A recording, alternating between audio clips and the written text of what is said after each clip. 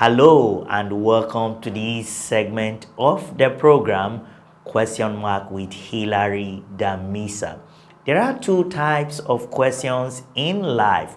Questions that have been answered are questions that are yet to be answered.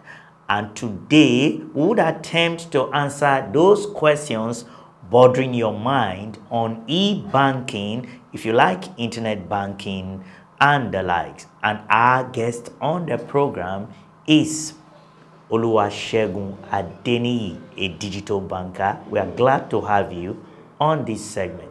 Thank you very much.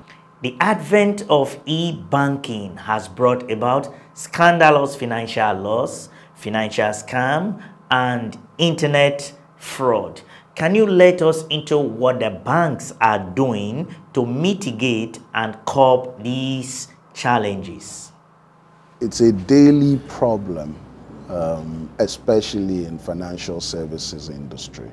What we have done, which I think many banks have done, the big difference, what we have done, which many banks have done, is we have fraud management solutions, we have a lot of internet security solutions which manage access to ensure that they are authorized before they can access our customer accounts.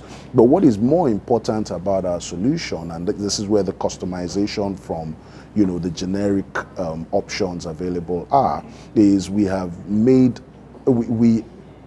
included software which relies on technology to understand our customers and their trends, such that if we notice abnormal activities on your account, we are able to flag that as a potential fraud activity and then get you to confirm going forward. Different banking applications and softwares drive the financial sector of Nigeria. Do you think the banks are doing enough to drive and support local softwares to deliver services within the banking space in Nigeria? I don't think it's possible to have any other position but to want to support our people. Okay. And I speak that not just because they are our locals, it is primarily because they are our locals, they understand the peculiarities of our problems even more. They understand what challenges we're faced with. Nigeria and Africa is peculiar in its own. Our people have a different way of thinking, unique way of thinking, I would like to put it. Our government is unique in its own as well, I would say. Solutions that have worked in the Western world may not fit in here because there needs to be some customization to be done. The best people to do that are the people, our locals. And I think that's definitely a case for local content. With globalization comes the ever-changing face of technology, which also affects lifestyles and banking in general. With all of these, what do you think the future holds for the banking industry, especially in the face of the fintech revolution?